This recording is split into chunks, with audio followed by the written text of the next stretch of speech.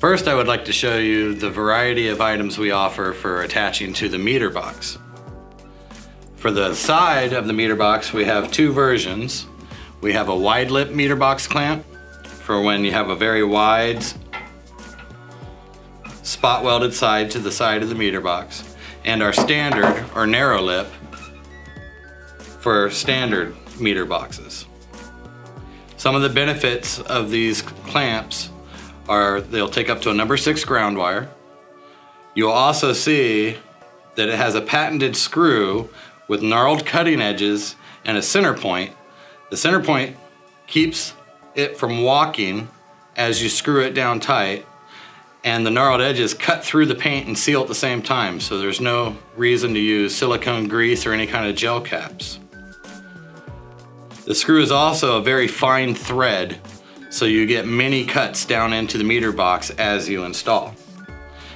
So to demonstrate quickly the side lip meter box clamp, again, single tool installation.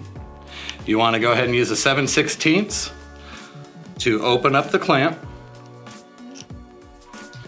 attach it to the side, and go ahead and hold it in place.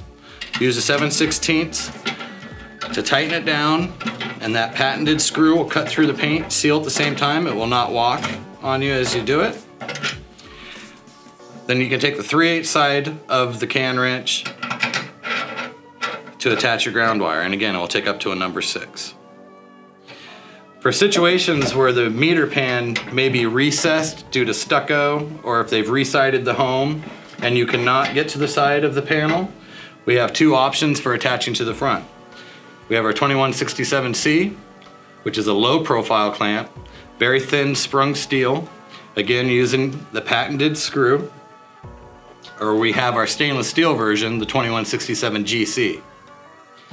I'm going to go ahead and show you how to install the 2167C low profile. What you want to do is go ahead and stick it under the front lip of the clamp. Make sure that you press it all the way up. Again, using single tool installation, you're going to use a 7/16 to tighten it down. It's going to cut through the paint and seal at the same time. And then again, up to a number 6 ground wire using the 3/8.